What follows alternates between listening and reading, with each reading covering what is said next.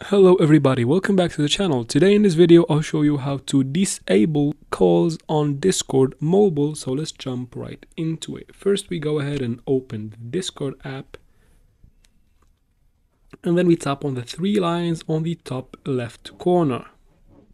After that we tap on the profile picture on the bottom right corner like this, and then in this menu we scroll down until we find notifications here under web browser, and then we tap on it. Here we tap on get notifications outside of Discord. It will take you to the notification settings for Discord. Now we scroll down until we find incoming calls, and then from here we toggle the show notifications off. And just like that, you have solved the problem and disabled incoming calls on Discord, which might be annoying.